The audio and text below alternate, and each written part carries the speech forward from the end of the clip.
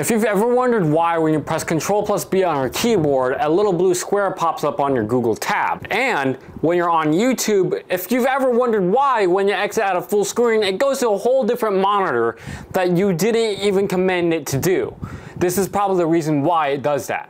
Now, I've been searching all over the internet to figure out why it happens, and I was able to figure it out myself. As dumb as it sounds, it's really as simple as just turning off Bass Booster. Now, if you are on Google Chrome, which I hope that you are on Google Chrome, go ahead and click on your top right corner this puzzle looking icon. Once you click on this puzzle looking icon, go to Manage Extensions.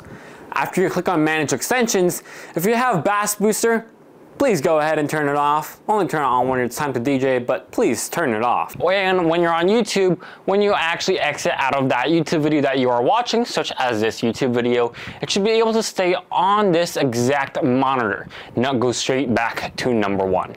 Now, if you find this video very helpful, please go ahead and comment down below and let me know if you have any questions. If not, go ahead and like and subscribe for more smart home and technology type of videos. I hope I can get out of this. Yeah, see you next time.